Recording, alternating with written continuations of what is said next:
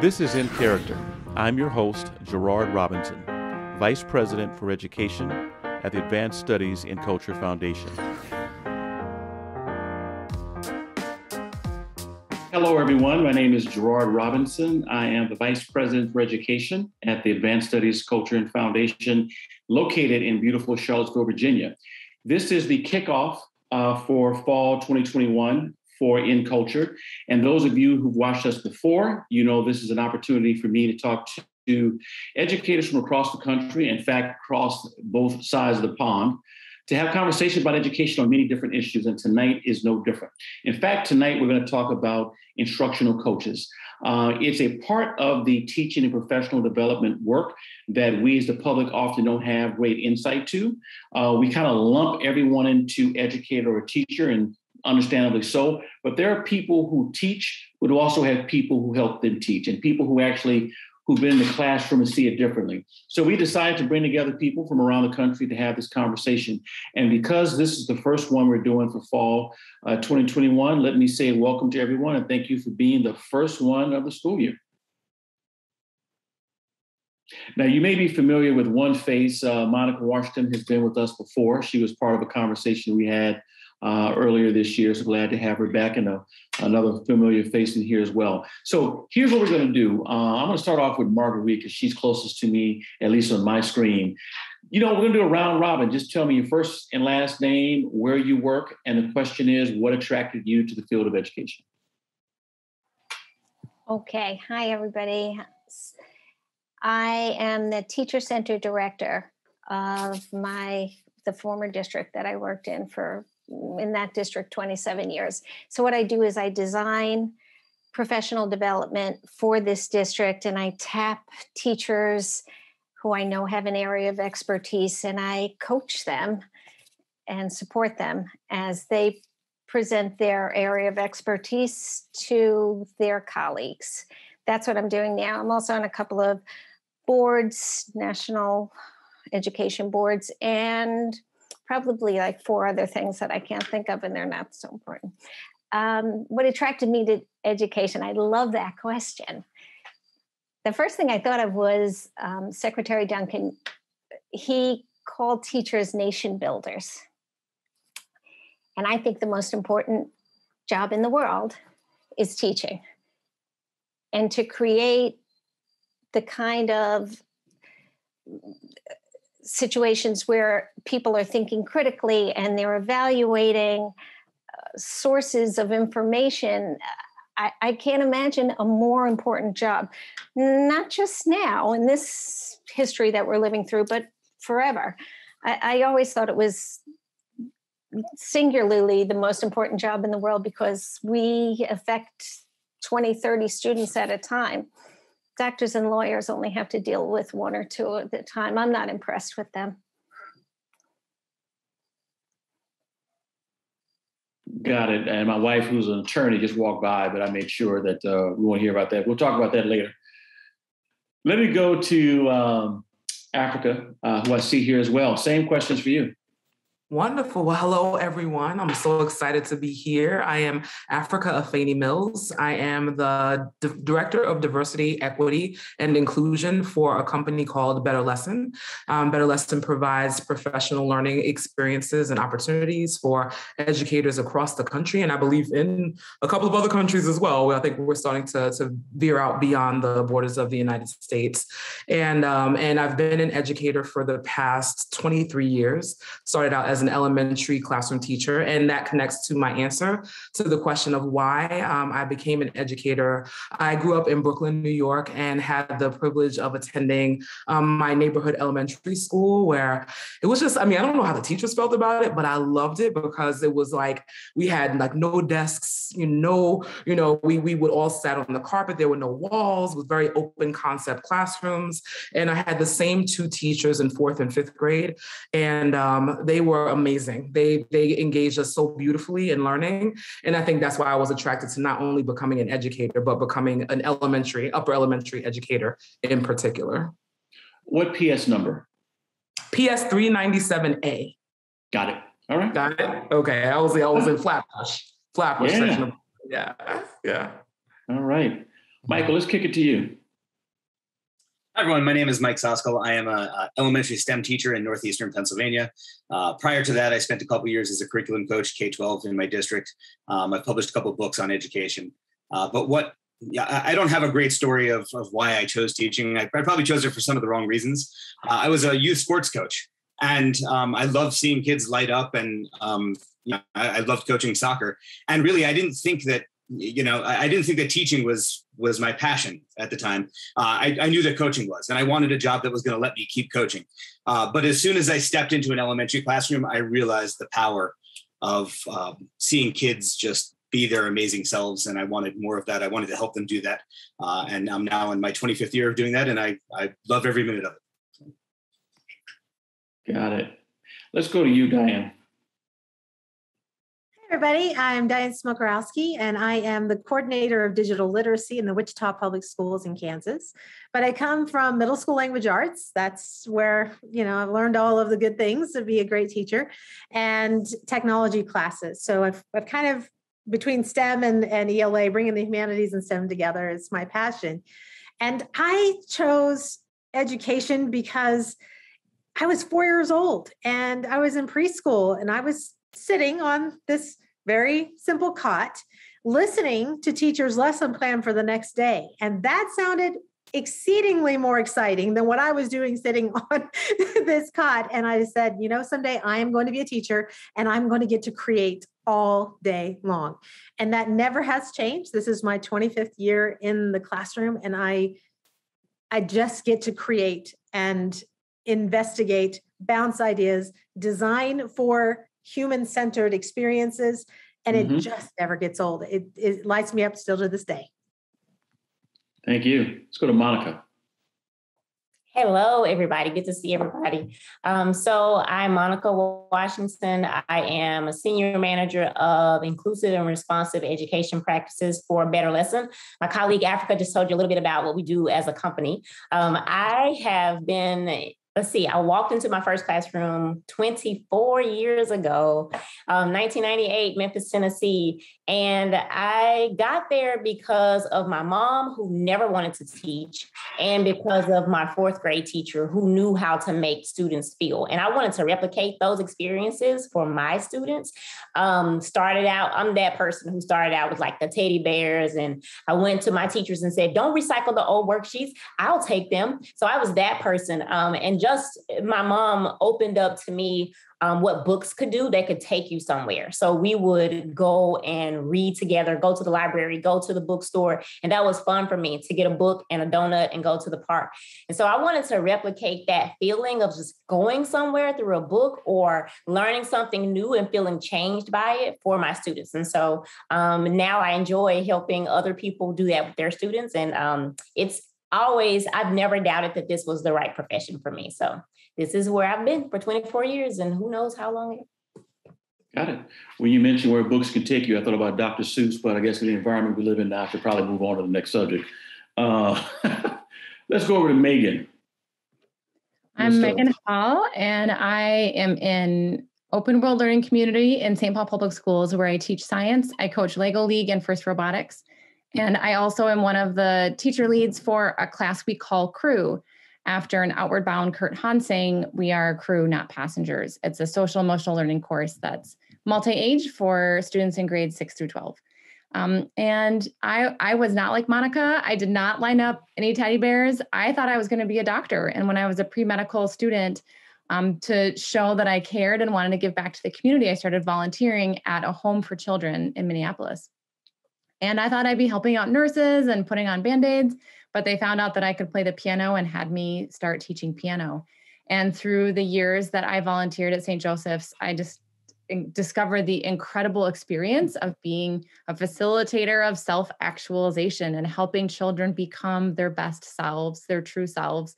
And I will tell you that 22 years in, it is even more awesome than it was when I first got started. It's amazing the number of people who were preparing to become doctors who become educators in the K-12 sector, some STEM, some other fields, literature, humanities, and music. Good to hear that story. Josh, let's kick it over to you. Hello, my name is Josh Parker, and so glad to be on a call with so many people that I respect and admire. And I am the senior consultant at Education First, and we consult with teachers and administrators and system leaders all over the country. And it's really interesting that you all have these paths, because I also did not want to be an educator at all. Even though my mom is a teacher, my dad a Sunday school teacher, and my sister became a teacher, I was like, that's not going to be me. I actually wanted to be Kobe Bryant, right? It turns out that you have to actually be good to actually be in the NBA.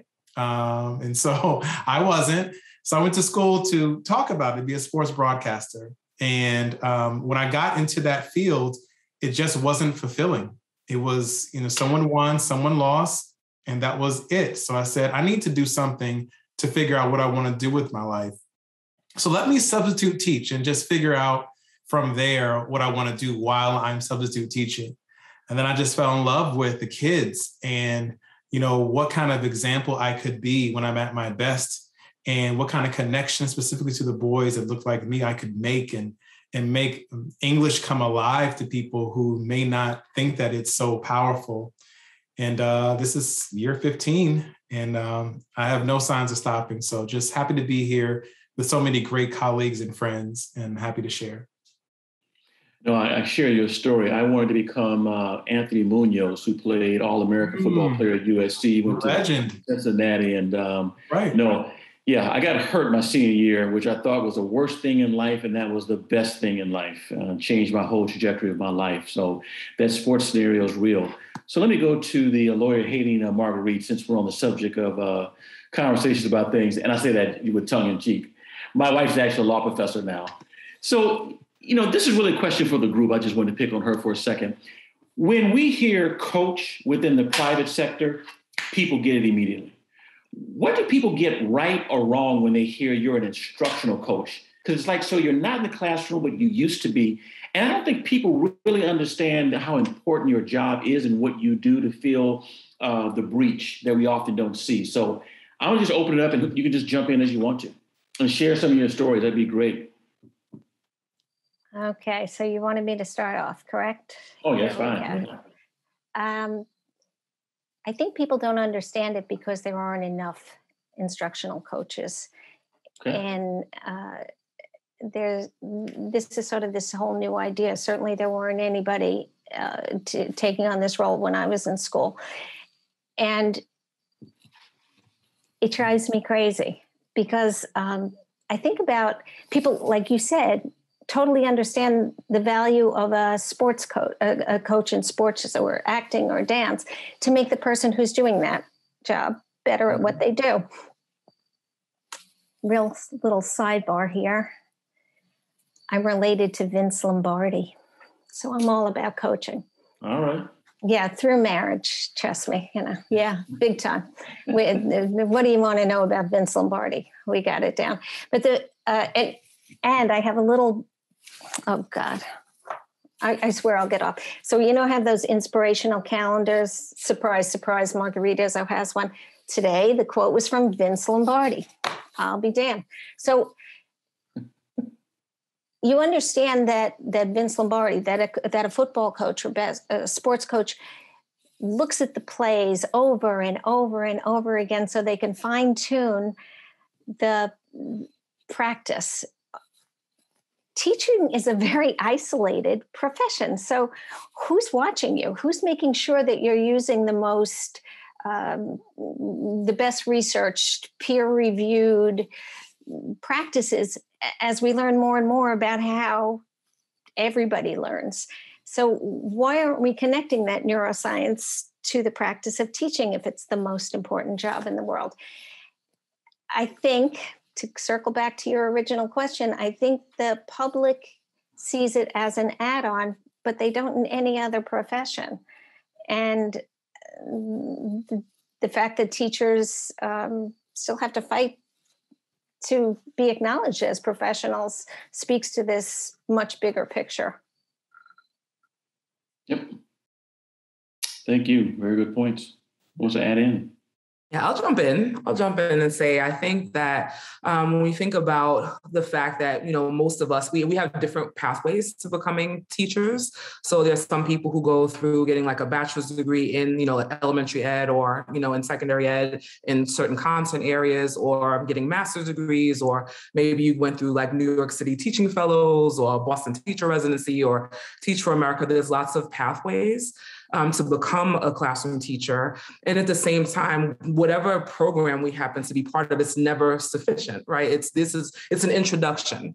It's an introduction, and lots of our classes are foundational classes and methods classes, and we're being introduced to thinking about, what it means to teach at different levels. And then we take our certification exams, and if we do well, right, we become teachers, and we're offered a position, we become teachers. And at the same time, there's no way that we would ever learn all that we need to learn to be effective practitioners in that amount of time, whatever that amount of time may be, whether it's 6 weeks or years or 4 years. And so I think it's really important to consider the importance of ongoing practice. And I think like in the best situation, an instructional coach is someone who's embodying ongoing practice and being a lifelong learner, and what it means to, like Marguerite was saying, how it can be so isolated, but just really depicting what it's like when it's not, when you're not feeling like you're so alone and that you don't have a thought partner or someone to support you. And I think one thing I'll say, this will be a little soapboxy, so I'll say it and then I will pass it on. I think a lot of times the public doesn't necessarily have, maybe in some ways, any perception of what an instructional coach is, or definitely maybe not an effective impression, because we don't often marry together what we do to support classroom teachers with what it means to be effective in supporting teachers around family and community engagement. And if we did more of that, I think the families and communities would know more about what instructional coaching can and should be. So that's kind of my top of mind, my initial thoughts around your question. Got it. Yeah, Africa's last point there is very much where I was going to go with my answer. I think that our public schools are intimately linked with our communities, and we don't often recognize that as much as we should, both in education and in our communities. And I think there's been a narrative in education that, great teachers are great and we should fire the ones that aren't, right? But we know there's a teacher shortage, and there's not a whole batch of great new teachers that we can bring into our schools that are just waiting, right? What we really need to do is elevate everybody who's in our classrooms to do a great job. And I think that's really where the role of coaches are. And if we want the public to understand that, there has to be some messaging. We have to make sure that there's a clearly defined mission for our coaching programs in our schools. That needs to be articulated to our communities, and it needs to be tied to the needs of the community. Teaching in a rural area where resources are tight and often the economy is struggling. People want to know, how is this going to allow my kids to thrive when they get out of school? And everything we do, whether it's our coaching programs or any other program in our schools, has to make that case to parents. And sometimes they don't know exactly what their needs are to be able to do that, right? They don't have the educational expertise that we do in the profession. And so we have to be very clear in articulating how our vision for excellent education, excellent teaching matches up with their needs, so that they'll support everything that we're doing, including our coaching programs. Thank you. I want to also add that I think what people get right about coaching in a school is that coaches help. And they might think that coaches help students or what have you. I think what they get wrong is that they don't understand that teachers need coaches. And the reason why I think maybe people think that, because you brought the comparison of a coach in business and a coach in sports. I think there's the perception that sports, like an athlete, the task is difficult technically. A business person, the task is difficult intellectually. But that a teacher, the task is difficult emotionally. When in fact, it's actually difficult technically, intellectually, and emotionally to be a teacher, right? And there's a lot of emotion in sports and in business. And I think some of that too is because the majority of the teaching force is female. So there's, I think, some stereotyping to the position that's there.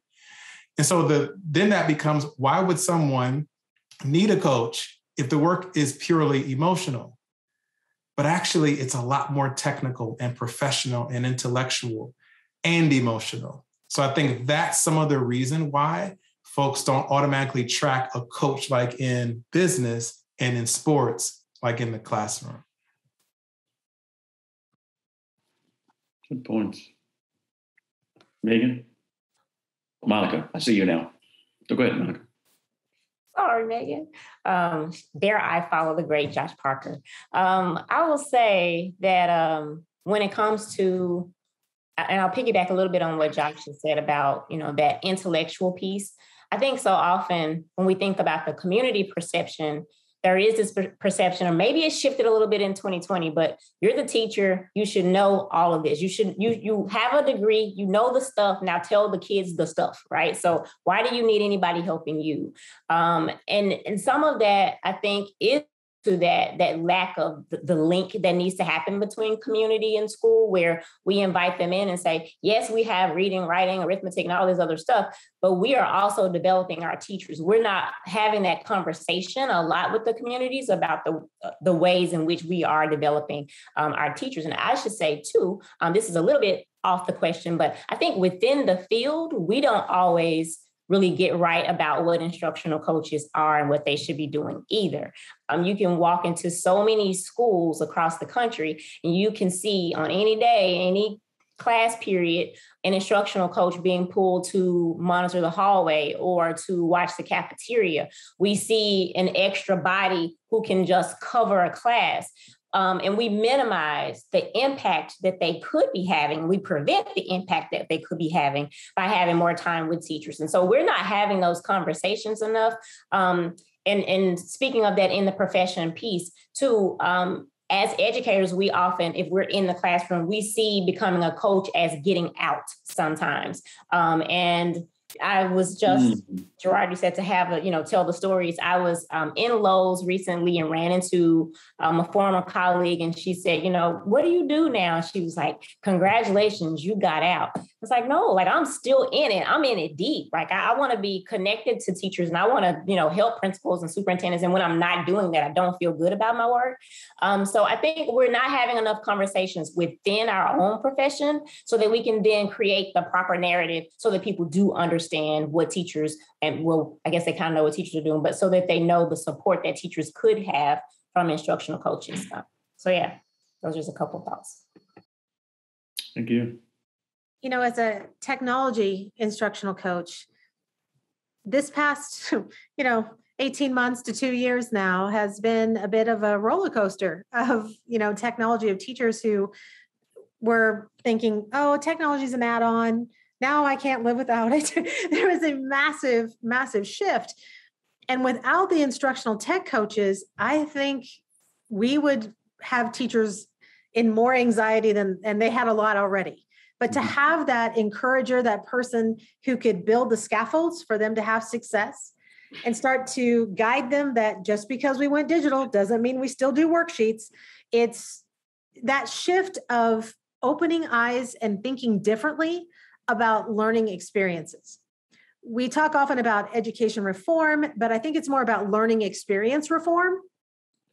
And when we can guide teachers to think bigger, think globally, think project-based learning, think student agency, which hasn't been a big thing in the last couple of years, then we're actually opening ways for communities to change and school cultures to change. I think the instructional coach is not only the encourager, but is the side partner for dreaming and dreaming big for kids. Our job is to help make that teacher's dream the reality. We're just going to help provide the scaffolds, maybe the scaffolding. If you're thinking of building up something amazing in your schools, it takes the coaches to help be those mental construction workers. Diane, I love how you're talking about coaches as encouragers and success makers and dream partners. I do think there can be a misconception that coaches are evaluators and that they're there to weed out the problems, where, like Michael was saying earlier, we really can't afford to have that attitude right now. We need to have success makers instead. And I also think it can put a really unfortunate pressure on the coaches when there isn't the authority in that position to make evaluative decisions or change, there is only the power to make success and dreams and to provide encouragement. So I really like your language around that, Diane. So there are a couple of points that you bring up that I just want to put on the table. So you work with real teachers who had real challenges in and out of school during the pandemic. And a couple of you highlighted the fact that we expect teachers to know everything. I mean, and when you said it, I was like, that's true. Wait a minute. You went to school. I didn't. You do the work. And we forget that teachers are also people who are also learners, who are lifelong learners. How did you work with teachers in this situation to coach them up? I guess, Josh, to your point, not emotionally, but also technically. We had a piece on teaching in COVID. That's one piece, but you as instructional coaches, talk to us about what you've been going through and what we should be hearing as the public. I'll jump in and say a couple of things. Like, I think the most important thing at first is kind of like what you were mentioning, is that we have to remember that, like, being people-centered in our own practice of how we support teachers, right? So it's not about like, okay, well, yes, I know we're in the midst of a global pandemic, but we need to make sure the kids are ready for, standardized testing. And it's like, no, it really needs to be very considerate around like, what is it that you're noticing? How are you doing? Are you okay, right? Because you can't support a learning community if you're not okay yourself, right? And then I think really being able to help to be vulnerable and to say like, yes, like think back to times where we ourselves, especially as early practitioners or even in the midst of our career after years, when we have to take on something new, it can be so overwhelming and terrifying because it's like, you're being evaluated and you might not be sure about it, right? So just really being able to really connect in an empathetic way to say like, I know what it feels like, and maybe even share stories about here's what it was like for me in trying to learn something new in a difficult circumstance. And then just really being someone to walk alongside. So I think about, there was a teacher I was working with who was doing work like facing history and ourselves lessons with his middle school class. And he was like, can you just come in and talk to my kids? We want to do name stories. I want to connect with my students. Can you tell us about how you got your name? I'm like, absolutely, right? Africa is like a great, like golden name to come in and talk about, right? So just some of those types of things, and just really starting to think about how to help educators to navigate what you might be seeing as pressure points. So for example, there were lots of educators who unfortunately were being like very pressured to be like, you have to have your students, they have to have their cameras on, they can't be laying down, they have to be dressed a certain way, your attendance has to be this, and families have to be held accountable. And there's a lot of pressure because even if you don't believe that approach, if you're being held accountable to that approach, that's a tough decision to make. But just really being able to say like, well, what if you did allow students to not necessarily, here are maybe some reasons why a student might not want to have their camera on. And so let's think about some other ways that we can make sure that they are engaged, that doesn't rely on that, right? And so I think also really being like that thought partner to help teachers when they were kind of having that gut check that told them that things that they were being asked to do were not really humane, just really being able to say like, no, it's not, right? Actually, and here's how you can approach this differently. So I think just really being someone in their corner was really a helpful approach to me. Yeah, I think when I've helped teachers, and I talk to a lot of administrators and system leaders now, but even in this period of COVID, I've been able to coach in two different dimensions. The first is, I think sometimes when I've written a blog, that's been a coaching because I try to get teachers who are my main audience to really think about things differently. And if they can shift their perspective as to what they are able to do versus what has been taken from them, I think it gives some lightness to the load of what they have to accomplish. And I have other folks that I mentor and other teachers that are young that I talk to, and that's more of a direct coaching that I do. But I also want to talk about the second way that I coach and what I do mostly right now in my job and in general, and that's coaching the leaders of teachers. Coaching teachers is important, helping them to understand how to better accomplish a goal. But oftentimes teachers are dealing with conditions that are not conducive to the great teaching that they want to do. So when I coach leaders on what they have to do in order to support the teachers, it feels like I'm supporting teachers at a better level because now I'm not just focusing on what's happening in the classroom only. I'm focused on the school, the system where they teach. And so oftentimes I find myself coaching leaders on understanding content, understanding standards, so that then they can understand the impact of their decisions on what they are providing or not providing for their teachers to teach. And I think what you'll find, I know for me, when I was in the classroom, I appreciated my mentors and my coaches. And I also appreciated the leaders who understood what it is that I do and can set the conditions for me to do it in a more effective way. And so a lot of my coaching now is around system leaders, school leaders, setting the conditions for teachers to be their best selves. I spent and continue to spend much of the technology focus figuring out ways or helping teachers figure out ways to build deeper connections with students. So when we shifted to complete remote learning, there was this anxiety that came in to say, I don't see this, I can't feed on the emotions in the room. I can't tell if a student is struggling because we're in a virtual sense. So I shifted the things that I was teaching a teacher to do inside of the classroom to doing it in a virtual way, and showing them how they can use things like improv games and build that fear of missing out because we just can't wait to have this moment together. That's where a lot of my shift went in the beginning. And then from there, how do we design learning where students do have a bit more agency? How can I help you scaffold the things that you need for students to be independent, as well as give you the opportunity to work with students individually if you need to? These are the same things that we do when we do rotation stations in the classroom and blended learning. We just had the chance for people to pay attention a little bit more when we were all in a virtual space. But if anything, I think the biggest shift that happened was that I didn't have to sell myself to come into your classroom. It was more like, I really need you. Can you talk now? How about at 8 p.m.? How about 11 p.m.? Yes, I'll be here to help you be what you need.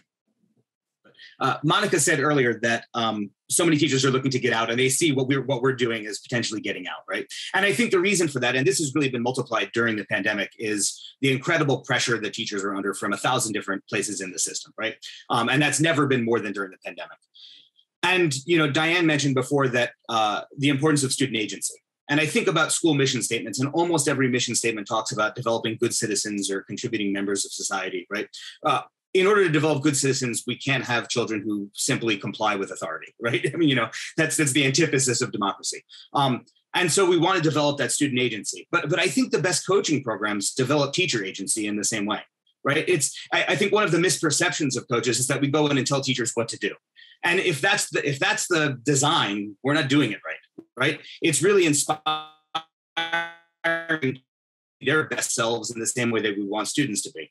I think of early in my coaching, my soccer coaching career, like I'd be the kind of coach that would stand on the sideline and yell at kids and tell them exactly what pass to make and, what to do on the field. And as I evolved as a coach, I realized that, the time to work on that was in practice. And once they got on the field, like I wanted them to be inspired and creative and all of those things that we want our teachers to be. And I think about how teachers need support during the pandemic. Instead of going in and telling them, like, this is how you can do something great with students, this is how you can build relationships. Sometimes they just needed us to model it for them because they need a break, right? Like, hey, instead of telling me what to do, just come in and show me so that I can get a feel for it and do it myself. How can I help you? What support do you need? How can I give it to you? Recognize that they're humans that are under incredible stress and try to support them in any way that we can. So in my role, I work with the entire staff of my school in supporting them to teach this crew social emotional learning class. I don't have any individual time with teachers. And so reading the room was my way of trying to answer that question you were talking about, Michael. What do people need? And it's a little ironic that our social emotional learning program was virtual for 18 months. We did, even when school came back in person, face-to-face, we would have virtual crew on Fridays, even during hybrid learning. So for many years, it was just me developing the curriculum for Crew, but during the pandemic, we got a much deeper bench and we had about 10 teachers contributing to those lessons so that they were more relevant for more groups. That helped bring in the feedback that was needed to figure out what teachers needed. But then when we came back after a year and a half of never working with our social emotional courses in person, we pulled all of the curriculum. So instead of having something that was ready to push out digitally, we had lesson plans with gaps in them that teachers had to prepare. And we did training on, okay, here's how you prepare, here's how you get ready. So there are times when the need is so great that you go ahead and teach the class for folks. And then you also have to know when is it time to take the scaffold away and get people ready to come in. So it was very difficult to read the room during the pandemic. That was probably one of the biggest challenges, was figuring out what people needed. But that's the key, I think, just like you were saying, Michael, to figure out exactly what people need and to provide that. I think also when we, as a profession, we have a bad habit, I think, of always thinking we're not doing enough. And the pandemic made everybody feel like a first-year teacher all over again. Who we're all, it didn't matter. You were 30 years in or however many years in, you didn't know how to do it.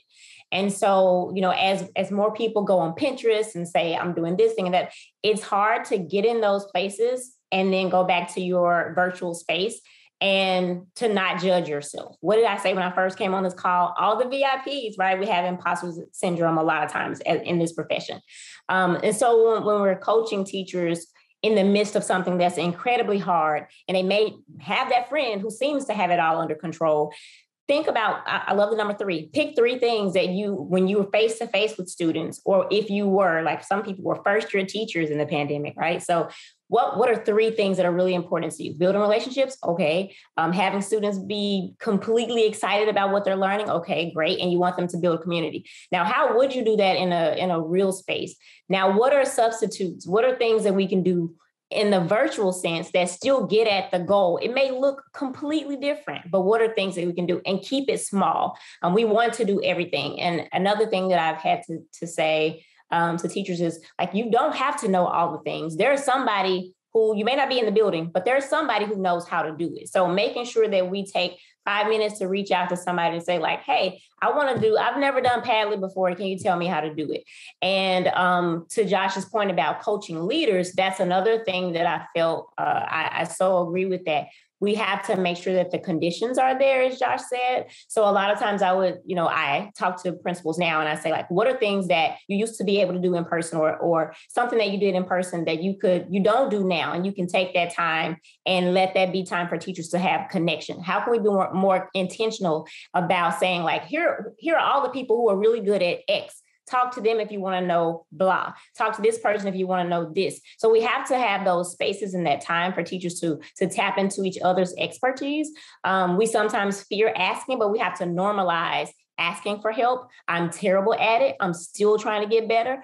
So I understand when people are like, no, everybody's busy. I don't want to burden anyone, right? But in order to be better, we have to ask, and our leaders have to provide that space, and we have to make that the culture. In this school, we are a family, and we come to each other when we don't know how to do something.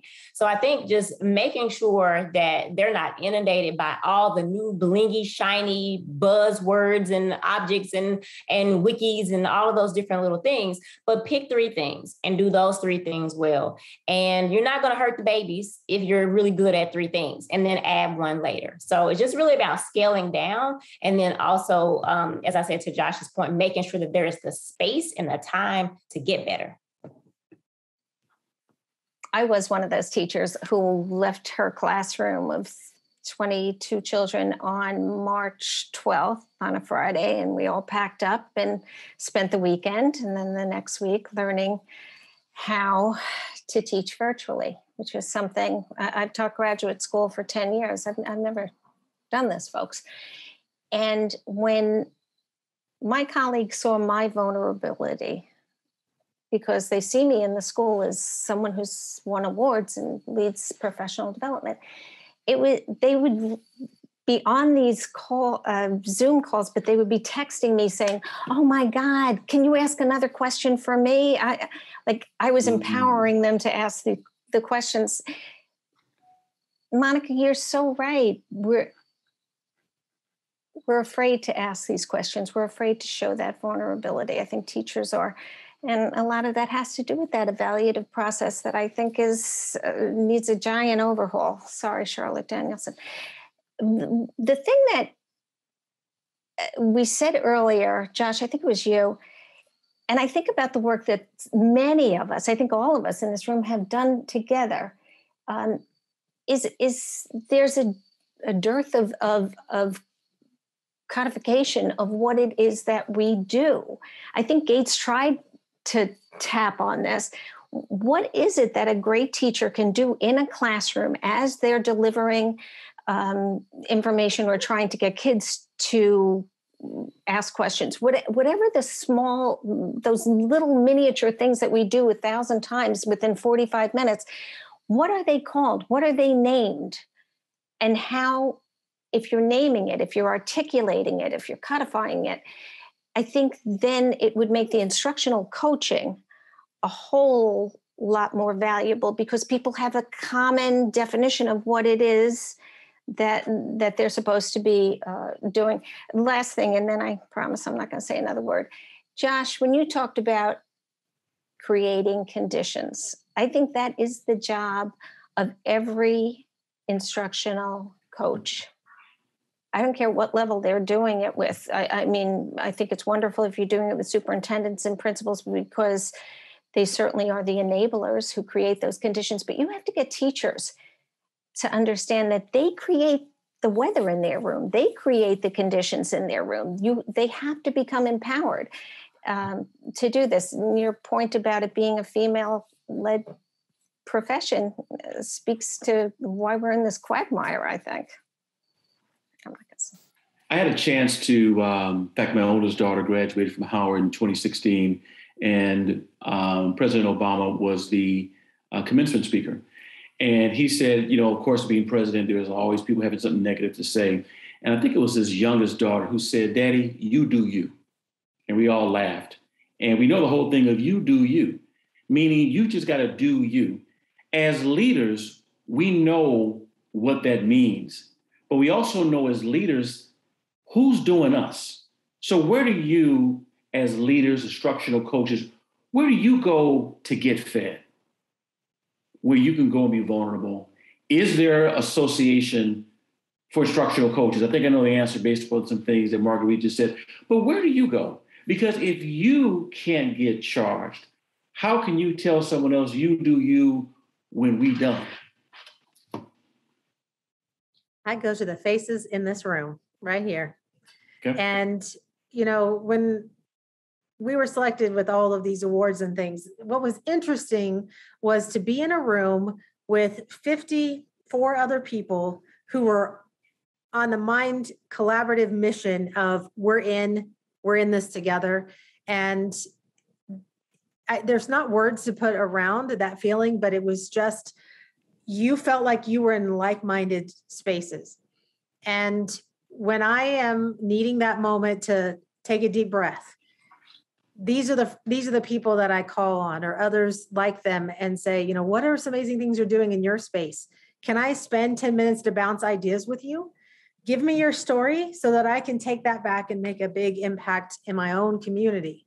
We give ourselves often to our colleagues, and I come with a lot of energy, but there are times when I need to recharge, right?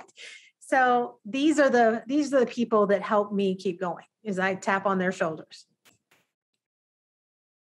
Thank you. And I would say that tapping on the shoulders of the faces in this room goes beyond having face-to-face conversations or virtual conversations. It's reading the writing.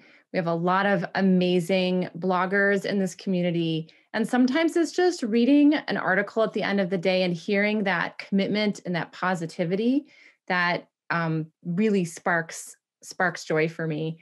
And I would also say that the pandemic definitely taught me about the value of slowing down and how much more generosity is possible when we have boundaries. So sometimes I just turn to my family and I say, I'm done working now and I'm going to be on family time. I'm going to work in my garden, have a healthy meal. And then when I come back the next day, my energy's back, and all the great ideas that I've heard from the folks in this room come to life in my work. This might sound unusual, and it was an unusual situation for me. I had been teaching for at least 25 years, and I finally had I probably shouldn't have said that, finally, an amazing administrator. This woman was take no prisoners, knew her stuff. She was brilliant. And I remember feeling depleted. It was a Friday and I was exhausted, and I had been reading ASCD articles, and I had been reading PDK, and I had nobody to talk to about this stuff. I mean, I was alone. And I knocked on her door, and we started a practice of maybe every other Friday, maybe once a month, where we would sit and talk about some aspect of pedagogy, some aspect of teaching. And I'll never, ever forget how nervous I was to make that initial contact. And she was so grateful to have someone else to talk to about this. And so sometimes I think we think anyone in administration is untouchable and unreachable. And I think as teachers, as coaches, we can figure out who's for real, who's bona fide, and who's going to add value to our lives. I want to piggyback on what Megan was saying too a bit, because I think that it's so important, like to make that connection to the support we get from our own families. And I know I will start by saying I know that everyone's circumstances with their families during the pandemic was not so I feel a lot of privilege there in the experience that I had in being with my husband, and I were with our two children who, my daughter who finished her senior year and then had her first year of college remotely. So she was at home for an extra year, which I was not mad about that, being able to spend that year with her. And then our son who didn't have his last half of his junior year or his senior year traditionally. And we really we're a close family anyway. And during the pandemic, I just got so much joy out of being able to spend time with them. And so I was absolutely recharged by them very consistently. And then also kind of bridging to that is I have so many colleagues who started out as colleagues and then became family, like Monica, absolutely just being able to talk regularly about everything, right? About work and teaching and education, but also about life, right? And even one thing that I really enjoy doing, and sometimes I'm like, well, maybe I shouldn't try to introduce this because some people might think it's corny or touchy-feely or whatever. But I love sending questions out to people just to be what's something that makes you laugh, right? What is something, what is your favorite place that you've traveled to, whether it be someplace far away or even not too far, right? And just really connecting to that human part of ourselves really kept me going, and really in a lot of what other folks have said too around being able to talk specifically about our professional work. But I think that humanity piece was really, really key this past year in particular. For me, I would say, first of all, I'm really lucky that I am only the second best teacher in my family. And so I have my wife to bounce ideas off of all the time. And that's really helpful. But I also think, as all of us have been in these great networks that are created through recognition, that we've been lucky enough to have in different spaces, that's great for us. We have those networks that inspire us that we can tap into. Part of my work over the past 5 years or so has been to create those kind of networks for other people. And I think that's an important part of coaching. Everybody deserves to have a network of people that they trust, that they feel comfortable talking to professionally. Other professions do this naturally, right? But for teachers, as Monica was saying, we tend to be closed off. We tend to, sharing is not something that is culturally a norm in a lot of schools. So I've been working towards that. And part of that also is that is much tougher for our colleagues that are introverts. Getting into a room and having these kind of deep conversations, that's not comfortable for them. And so we need ways for them to be able to access a network too. And social media can be great for that. But of course, we know all the pitfalls of social media and how damaging to your mental health that can be also. So creating networks that are online, that are across distance, but doing it in a way that is accessible to all of our colleagues is something that's really important. That's something I've been focused on. I think it's important to balance reaching out and reaching in. So when I need to get refueled, sometimes I'll start with myself and think about, what are some of the things that I'm forgetting in this moment? What are some of the things that I am not bringing into this space that I have conquered before, right? Brene Brown talks about this. What's the story I'm telling myself about the situation, right? And what inspiring words have people, Megan, great point, because the reading of all these great writers on this call, right? That can inspire you. A quote from somebody can stick with you. So if you invite silence for a minute into your life, because we're inundated with so much stimulation, sometimes if you get alone and get quiet for a minute, some of the greatness that these people on this call and others have said might come back to you and give you that. Then there's the external, right? So I love reaching out to folks and making sure everybody's doing okay. Like, the most powerful thing in this world is a connection. And to be able to reach out to people just to say hi, to send good vibes, that is filling for me. Because when I get that text back, or I hear that voice or see that face, it just makes me feel like I'm not alone in my situation. And finally, I lean on a lot of text. I mean, I read a lot, and sometimes I'll just go back to the same story or the same scripture, or something that I've heard in a particular setting, and it will really refuel me to go forward. And so I think balancing the internal, because we have rivers inside of us too, right, that can sustain us. So we have to access those. But also reaching out to people, and social media too, right? Twitter is the best, worst thing ever created, right? So it's toxic and it's also hilarious. And it's the best. It is uniquely American, toxic and fantastic. So sometimes reaching out to those things, right, is fun. It's just fun. So those are some of the things that I do. I don't really have a lot of extra to add to all the brilliance that's already been shared, but ditto, I was definitely going to just say something about the social media piece and about how to, balance that. But I've talked to teachers so often who say, when I'm in these sessions with you, when I talk to you, I feel like, okay, I'm doing the right thing. This is what I'm supposed to be doing it. But in this space, in this physical space, or in this virtual space, I feel very much isolated. And I talk to them a lot about how there's probably someone else there who's feeling the same way. So we have to figure out, who our people are, who we can connect with, who can fill the bucket and say, no, you did a really, at the end of the day, when I say, or I would just say, like, today is my first day back at work after being on leave. And I was talking so much about what I hadn't accomplished, or not that I'm supposed to be accomplishing something on leave, but I wanted to, right? So my husband had to say, but okay, can we talk about what you did do, right? So we have to find those people who will tell you, you may not have done X, but let's talk about what you did do. Sometimes those people are right there in your building and around you. Sometimes if you don't let that just be a physical space and find those people elsewhere, it will make you sick. So we have to assess where we are, see if the ground there is fertile for growth. And if it's not, don't lean there for your nutrition. Find out where that is, whether that is finding positive spaces online or connecting with a colleague who's working in another place who can give you ideas that maybe aren't ripe in your own space. So just not a lot to add to what's already been shared, but just having that moment of saying that when we reflect often, or I'll say when I reflect often, I start with the didn't do. So finding those people, like we have all said, the people who are in our networks, or just find a network, right? And if you're an introvert, maybe being a lurker on social media, just looking at what other people are doing, reading the conversations, reading the articles, the blogs and whatnot. And as Josh said, and as all of you have said, like gleaning from that what we need to sustain us to do this work. I'm going to add one piece, if it's all right.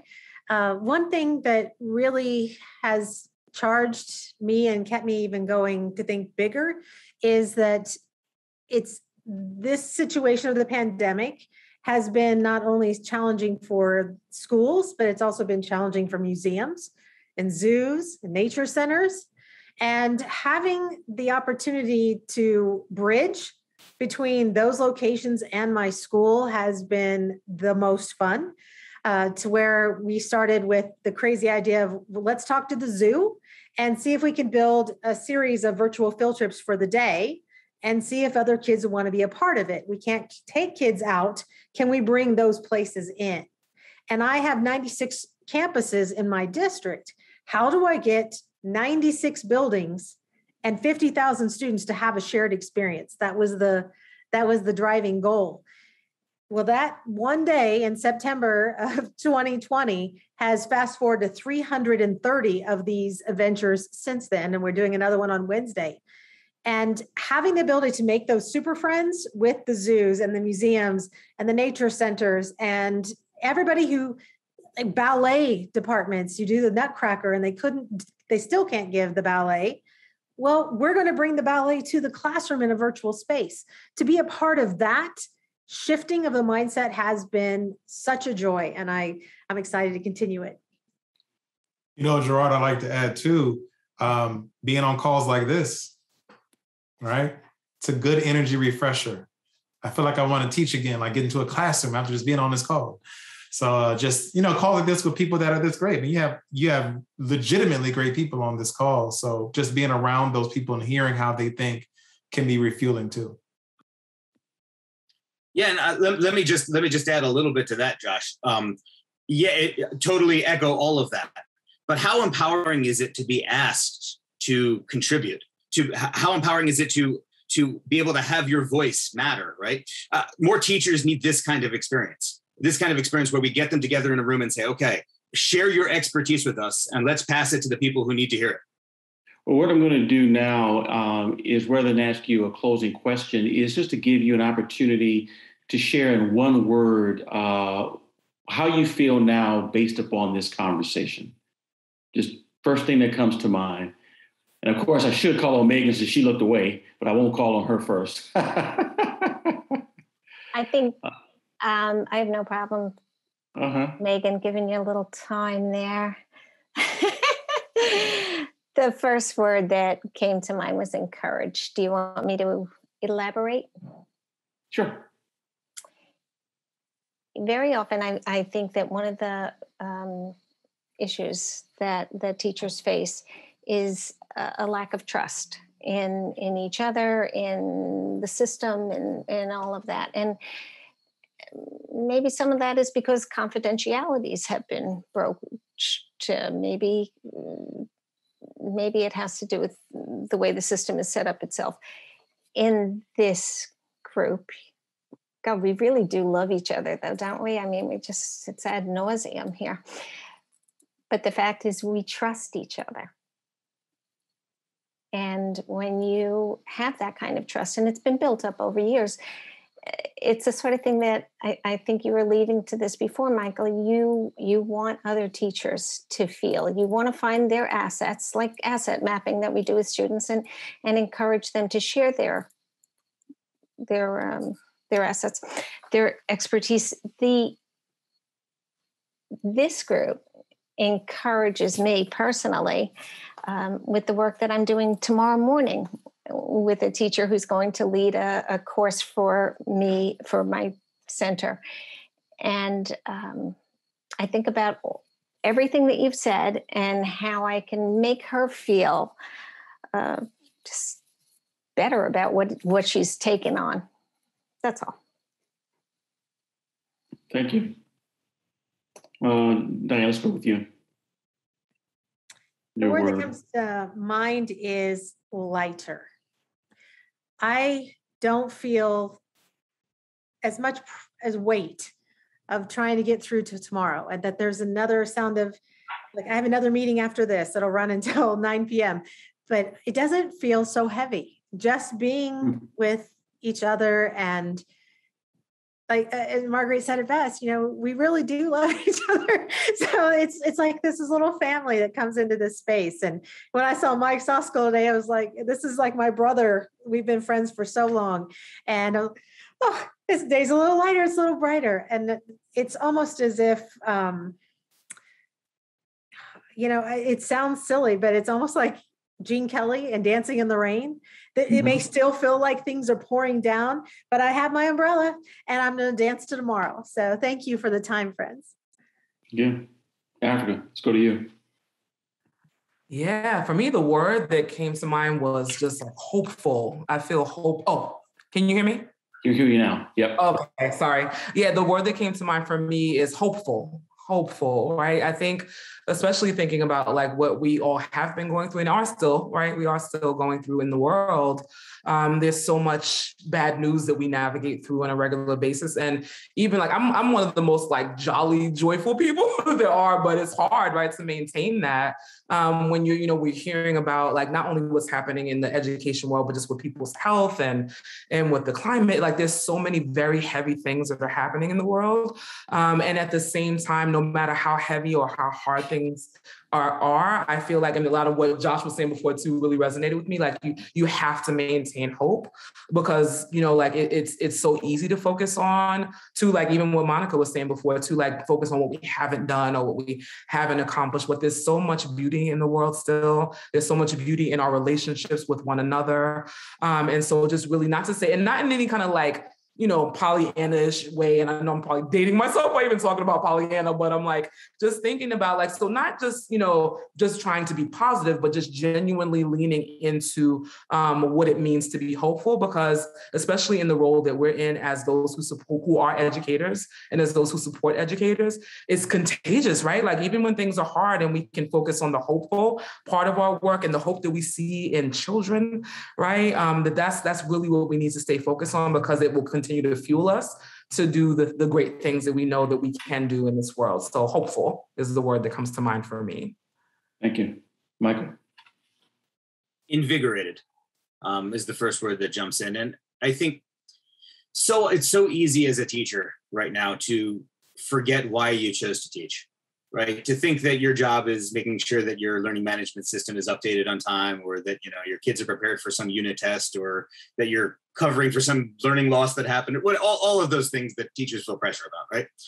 But when you get together with people that have a shared vision for what education can be, the purpose of education, the real purpose of education, not just learning, but education, and everything that word means, you remember why you chose to teach. You remember why you're going into school the next day. And that's how I'm feeling right now. Thank you. Monica? Sure. I think I was playing with a lot of different words, but I think I've settled on the word centered. So I'm leaving feeling much more centered. In this work, we feel just completely inundated with things, with stuff, with everything. And so I think when we can take these moments and just be still for a moment with people who build us up, who make us better, that gets you back to the center. One of my favorite lines from an India Ari song is, "Don't make no mind about falling down, because when you're in that valley, you can see both sides more clearly." So you can look to your left, you can look to the right, and you can see, I am doing some things really well. And if I'm not, I can look over here and there are people who can help me with that thing I don't do well. I can look in front of me and see a teacher who needs something that I have that I've taken for granted, and I can share that. So I feel like I've come back to the middle of what I need to be doing in this work. I have the tools, I have the people, I know the folks, I have the books. It's just a matter of just finding the moment to digest what I need to digest, and do that in a very centered way. Thank you. Megan? I feel toasty. I'll explain. I once had an administrator, she was very empathetic. She had incredible emotional skill. And she said, to really engage in this emotionally challenging work, you have to find your light, and you have to follow it, and you have to keep following it. And I feel like right now, like I'm right against the light, and it's like toasty warm, which is great because it's a really cold and rainy night here in Minnesota. So I'm just like warm all the way through, just from, like I said before, the commitment and the positivity. It's wonderful. Thank you. Josh? I mean, I want to use the word grateful. But I feel like joy is more appropriate. Like this entire time, I have had like many conversations with everybody on the call in my head.